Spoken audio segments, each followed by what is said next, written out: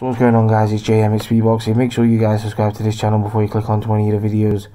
Also comment below in the comment section if you guys have any opinions on what I'm saying in any of my videos. Like always, it is appreciated if you guys could drop me a sub or two on my channel. So ABEL Sanchez, the promoter of Golovkin, says that his fighter will wear Canelo Alvarez down by the 8th or 9th round when the two meet on September the 16th. In the unification middleweight title fight, obviously Golovkin's putting up all three of his titles against Canelo Alvarez, and this is probably one of the biggest fights of 2017 so far. To quote ABEL Sanchez here, he says, "I think that early on the speed of Canelo and the combination punching that he does, but while he's punching those combinations, he's going to get caught in between. Both guys are going to hit each other, that's a given. I think in between those punches that Canelo's throwing, eventually by the 3rd or 4th round, he'll be getting caught in the middle of those and getting hurt. I think when Canelo hits Golovkin and he can't hurt him, it will be a totally different mindset for the corner. We as trainers are going to have to put our P's and Q's and make sure that we have the answer for whatever the other side is doing. I think eventually, past the 8th or 9th round, Golovkin will have worn him down enough to either stop him or win the last few rounds in a decision." So basically, ABEL Sanchez is saying that Golovkin will have beaten the fight out of Canelo Alvarez by the 8th or 9th round, and Canelo will either be stopped in the rounds after that or he'll be surviving. I don't know how this fight is going to go down. Like, this fight could go down in numerous amount of ways. Like, it could just be a cagey boxing match, both guys respecting each other, not really doing much. But I don't think the two fighters will want to fight this kind of fight like this, because I think these two know that this is a massive fight, that this fight is one of the biggest fights in boxing. So I think these two are going to try and put on a great fight for the fans, because Canelo Alvarez does like to put on good fights for his fans. We've seen it before. Like in his last fight against Julio Cesar Chavez Jr., even though he was beating down Chavez Jr. in a one-sided affair, I think he could hear the boos from the fans. So he was even giving Chavez Jr. a chance to come at him. He was on the rope saying basically, "Come on, do something. Let's make it a fight." And Gennady Golovkin is the same kind of way. Gennady Golovkin wants a fight. Like he always says, he wants Big Drama Show. He wants street fight. He wants to fight his opponent in an explosive kind of way. He wants a fantastic fight. And I think with that combination mixed together, I think this could be a great fight.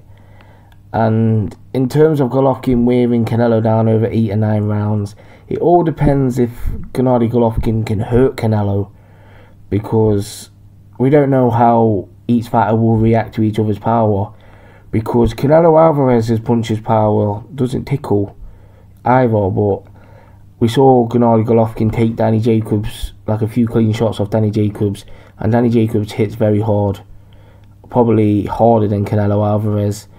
But I think Canelo in this fight will be trying to do damage to Gennady Golovkin's body. I think Canelo and his team know that Golovkin's got a very good chin, so I think they'll be trying to hit the body, similar to what they did against Erislandy Lara. But obviously Lara's a different style. Lara's a bit of a mover, and not a bit of a mover, he's a runner in most people's eyes. So Canelo Alvarez was there hitting up the body shots, and that eventually got him the victory against Erislandy Lara, because Lara didn't do anything significant in the last 6 rounds. And I know a lot of people are saying, "Oh, it's a robbery. Oh, it's a robbery. Oh, Lara beat Canelo Alvarez. It's a robbery." But I don't think it's a robbery. I didn't think that fight was a robbery at all. I thought that Canelo won the fight because Lara just didn't do enough in the back end of the fight. So yeah. And Gennady Golovkin, he'll be really need to sticking it on Canelo Alvarez. But Canelo Alvarez is very good fighting on the ropes. Like, he's very good fighting off the ropes and stuff like that. We saw it in a few of his fights. He can put shots together on the ropes. But Gennady Golovkin, we know he can make the ring look 2 foot small up in this bitch. Like, he can make the ring look very small, the way he cuts off his opponent. So that could be a problem for Canelo Alvarez. Can Canelo Alvarez be elusive enough to not get hit by Gennady Golovkin? Because I don't think Canelo Alvarez is the fastest guy on his feet. Like, I think he's got good hand speed, Canelo Alvarez, but he's not the fastest guy in terms of footwork and stuff like that. And we saw the way when Gennady Golovkin fought Kell Brook. Like, Kell Brook can move quicker than Canelo Alvarez because he's a smaller guy.